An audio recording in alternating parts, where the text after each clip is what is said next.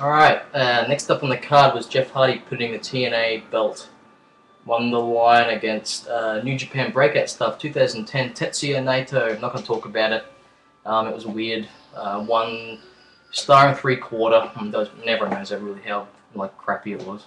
So anyway, let's go into the last 3 matches. Show have been good thus far, in my opinion. 1 great and 2 good matches is fantastic for a show of this caliber. Prior to getting to the last 3 matches, couldn't ask much more really. We had Noah B. New Japan Battle Combustion 2, which involved Shinsuke Nakamura and Go Shiozaki in their 3rd singles match in their little series. Go was sporting one of those rhizome haircuts, as I like to call them. Looked silly. I liked his hair when it was thick and messy, like Robert Smith. Limb work began early with Go going for Nak's knee and leg, thus negating the effect of the bombe. This occurred in their match, in the first match as well, I believe. I haven't seen the second match. It's an easy way to tell a story, I guess. Yeah, safe. Nak then fought back and hit a big left knee, which this was good because Go was working his right knee. I can't remember what knee Nak uses primarily for the majority of his offense. Slight botch when Nak went for a defensive transition into the cross arm breaker. He just missed Go's arm or something. Not a massive deterrent, but just something I noticed. Really cool spot up next though. Nak started working Go's arm to eliminate the lariat, but Go used it straight away before his arm conceded more damage. Crowd really popped for this. Crowd didn't pop for the 1 count which followed, which was odd. I thought it was sweet. Match was getting stiff. Now you could tell the crowd really wanted the momentum to increase at around the 3/4 mark, but it didn't seem like it was going to. Then Go pulls another lariat. At this point, you're thinking Nak has failed. He has failed to work Go's lariat arm more. So Nak genuinely looked finished, in my opinion. Go used the Go Flasher and Nak kicked out twice. Go figures he steals one of Nakamura's signatures, the flipping release leg hook belly to back, but Nak evades it. Nakamura then gets the win with the bombe. It would have been sweet to see Nak get the win with perhaps a cross arm bar or something after working the arm a little bit, but that didn't happen. Anyways, good match. Was definitely missing something though. More momentum towards the end perhaps, but I still enjoyed the pace that it did adopt. 3 stars and 3/4, almost 4 stars. Good psychology. Not a huge match, which was really good. You had some good matches and a great match prior to this one. So this is sort of a transition match almost. It just worked well. I was in a good spot after this match. So getting on to the next one was the rematch from the Climax Special and Toggy's first defense of the heavyweight post G1. That match was fantastic. There was so much energy. I expected nothing less for this one. So we had former IWGP heavyweight champ Togi Makabe taking on former ECW and 0-1 heavyweight champ Masato Tanaka. Couldn't wait for this. There must be blood, I was thinking just prior to watching it. So Tanaka getting the upper hand early on as a result of some high tempo stuff. Tanaka working the heel. He always does it well. I love both these guys. They both have the natural flair. Well, more so Makabe, but he's got so much flair. It's unbelievable. Tanaka working Makabe's neck, then throwing him to the outside, giving Makabe time to recuperate and make the quick comeback by getting the angs and making the mistake right away. Super comeback by Makabe. This is going to be a very back and forth match at the current pace that I was watching it. Then there was the stiff brainbuster through the table. This match didn't need any blood anymore.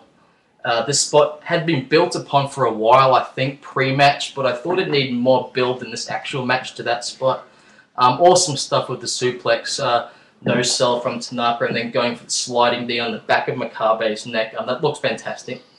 Some selling inconsistencies next for the build-up to the regular sliding knee, but nothing too bad. Here it was that Makabe was going to win, but they needed Tanaka to look good as well, so they can give him as much time as possible on the offense, and Makabe couldn't really cope with it, as he is an offensive kind of guy, I think, as well. It didn't really tarnish the match that much. Big power bomb on Tanaka onto the outside, onto the table. Would have been cool without the table. Like, Tanaka, you're a pussy. Joking. I would never say that to his face. Sorry, Masato. 3 stars and 1/4. So, good.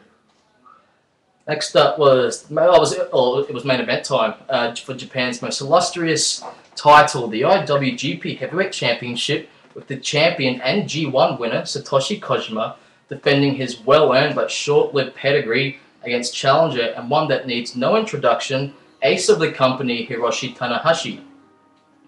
My last review covered the G1 final, which included both these competitors, and it was completely off the hook. And if you bothered to look at my top 10 matches, this is my match of the year for 2010, the G1 final. I mean, if you haven't seen the match, you're a bit of an idiot. Video package displayed various images of the past, including the time Kojima threw down the championship, the same championship. This was going to be great. Expectations high. Hard to exceed. Did they exceed? Let's find out. Okay, did some ground stuff to start off with. Working out who was the better technical wrestler. Tanahashi went for the lariat arm to start off with. Different tactic than last time. He went for the other arm first the last time and then moved on to the lariat arm. That didn't work because you watched my last review. You would know that he lost. So why not just go for the lariat arm from the outset? I was liking it. Tanahashi's got the smarts. Whoops. Kojima forgot he had his arm destroyed for a minute or so. He went on the offense with his lariat arm. Pity. He was selling it very little. It didn't bother me too much. I guess Tanahashi didn't work on it for too long, I suppose. Last time Kojima was starting to go for one of the legs of Tanahashi, so he prevent him from going for the high fly flow, I guess. Kojima using strikes and submissions like the half crab and the scorpion hold. Despite the similarities to the previous match, there were some differences as well. If I can recollect accurately, Tanahashi worked on Kojima's arm a little longer, or a lot longer, I can't remember. Tanahashi was selling great and Kojima worked the crowd beautifully. Kojima started working on Tanahashi's neck through an assortment of neck breakers, I think, softening those tender joints for the lariat finish. Kojima went for the lariat rather early in the match, but Tanahashi cut it off rather early as well, so that was good. Tanahashi executing what looked like the perfect trap German suplex. He may as well get it in while he can.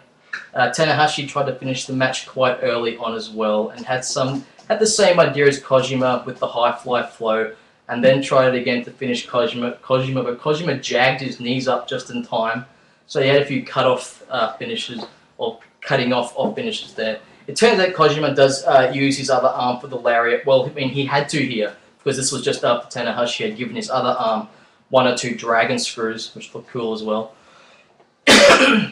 Great drama towards the end. It had everything that is swell. Cut-off moves, Takahashi ducking 2 lariats, Tanahashi, sorry, evading 2 lariats and executing 2 dragon suplexes. It was an awesome match. I mean, some little selling problems, but that didn't matter. They were hardly noticeable.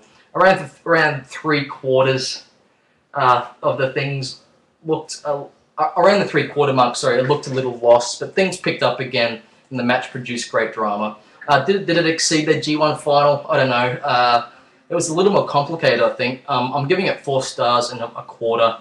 So no, I guess I didn't exceed it, but it certainly didn't fail either. Love this match. The show gets, 8 out of 10. Alright. Last review for a while. Hope you liked it. See you around, guys.